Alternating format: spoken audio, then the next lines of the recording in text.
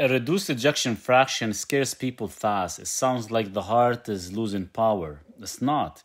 CEF is actually a signal. It tells the heart it's working in a stress environment, not a failing one. So when EF drops, the first place we look is the mitochondria inside the heart muscle. So if mitochondrial energy is low, the heart cannot generate full force. And the muscle is not weak. It is underfueled. Low nitric oxide keeps vessel tight. Tight vessels increase resistance. The heart works harder every beat. Low mitochondrial redox means slower ATP production. Less ATP means weaker contractions. Mineral instability disrupts calcium movement.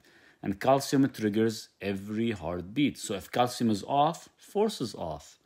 Inflammation thickens the vessel lining. Thicker lining reduces oxygen delivery. So the heart tires faster. There are not permanent states. They change when the environment changes. So to improve EF, we restore that environment. We raise nitric oxide so vessels relax. We support the mitochondria with better oxygen delivery and better fuel. We stabilize minerals, especially magnesium and potassium, for clean electrical rhythm. We lower inflammation so myocardium can repair. We calm the nervous system so the heart is not contracting under constant stress.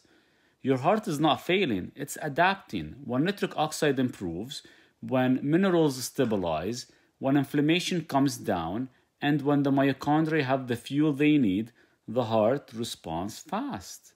So key supplements, optional, I always say, for nitric oxide, you have pomegranate and you have nitrate. For mitochondria, coenzyme Q10, acetyl L-carnitine, and taurine. For electrical stability, magnesium, glycinate, and potassium. For inflammation, omega-3 and neurokinase. For vascular repair, vitamin K2, MK7, and vitamin D3. These do not force the heart. They support the biology that improves EF. When the environment improves, your EF rises, your output improves, and your heart becomes stronger than you expect.